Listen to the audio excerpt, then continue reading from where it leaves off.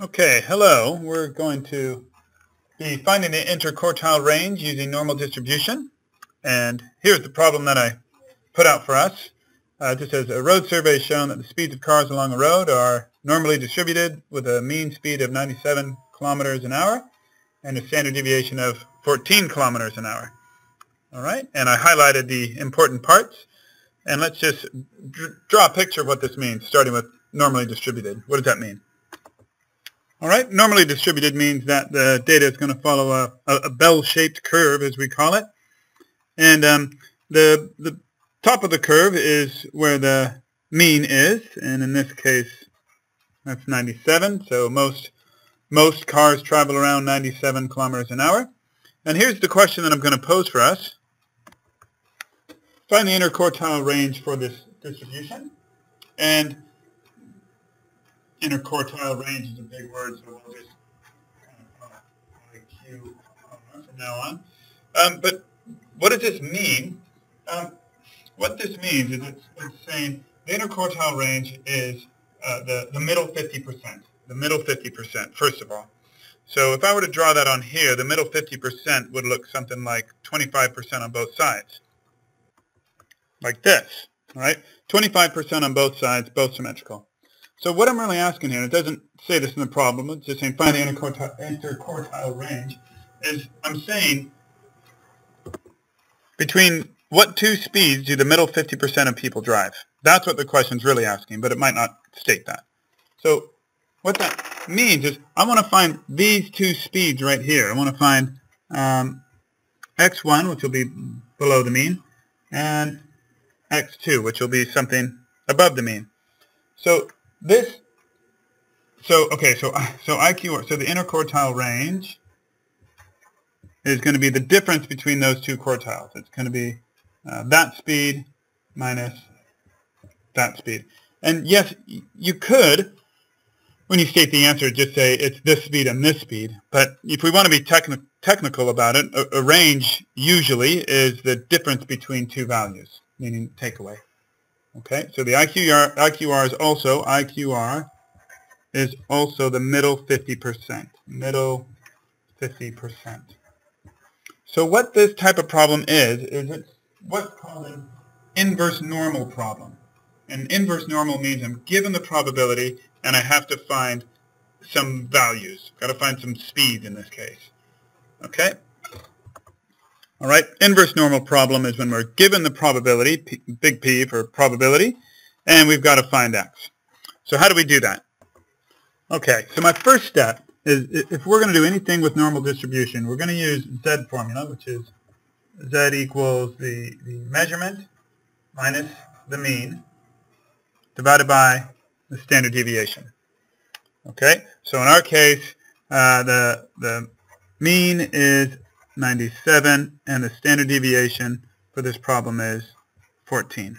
Let's kind of keep that there. Now, we'll get to it in a minute, but we're solving for x. So what I'm going to do is I'm just going to use some algebra, and I'm going to rearrange this equation to solve for x. So use this formula. Now I'm going to solve for x. And when I say solve for x, I just mean rearrange this equation. So I'd multiply z by the standard deviation, and that equals x minus mu. Then I'd add the mean to the other side, and I would get z times the standard deviation plus the mean equals x, and I like the x on the left-hand side, so I'll say it looks like this. All right, I've bumped the problem out of the way a little bit. So my next step is to find out what z is, and now I'm going to do this using the good old-fashioned z table, okay? I know you can do it with the graphics calculator, of course, but I'll show you how to find it on here. So we're going to say next step is to find the z value given the probability. Now the probability, I don't need to find both of these z values because they're going to be the same. All right, since they both represent 25%, this one's going to be a positive z value, and that one's going to be a negative z value. What is the Z value? It's how many standard deviations it is from the mean. So my probability is not 0.5 total, or it is 0.5 total, but when I use a Z table, I just want the probability that's one side of from the mean. All right, so I'm just going to look at 0.25. Now how this works is like this. Whoa, here's a close-up of the Z table here.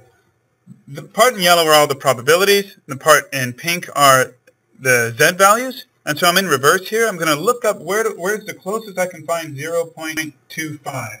0.25, it gets close here, so my Z value is going to be 0.6, that's the second decimal place, 0.67, but it's not close enough. Over here in this difference column, if I add 13 more to those last decimal places, I'll get 0.2499, 0.2499, and that's pretty close. 2499 is as close as I can get. So that means my Z value is 0.6, second decimal place 7, third decimal place 4. Okay, now that's, with a graphics calculator you'll get it to about 8 decimal places, I don't know. So 0.674 is what we'll use using the table. All right, back to our problem. So we got a Z value of, well, that one's going to be positive 0.674, and that one's going to be a negative 0.674. Because if it's below the mean, it's going to be a negative Z value. If it's below the mean, negative Z value. Okay, cool. Next step, let's put a box around there. Next step is to substitute. See, that's why I like rearranging this formula, because now you can substitute Z and the standard deviation and the mean all in here to solve for X.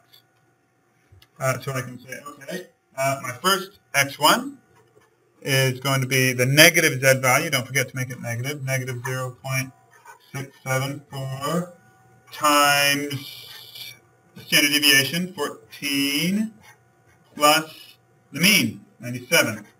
Okay, so that first speed gives me 87.6 kilometers an hour. We're almost there. That's one value. And the X value above the mean, substitute positive 0.674, the positive Z value, times the standard deviation, plus the mean again, and the speed that is above the mean gives me 106.4 kilometers an hour. Just about there. Now, maybe if you just put these two answers, because my question did say between what two speeds? Between these two speeds. But if it asks the range, technically, it's the difference between the two. So that would give us 106.4 minus 87.6 gives us 18.8 kilometers per hour for my final answer, I guess. And we could say that 50% of these drivers drive between these two speeds, and so the interquartile range is almost 20 kilometers an hour. Okay, and that's it for now. Good luck.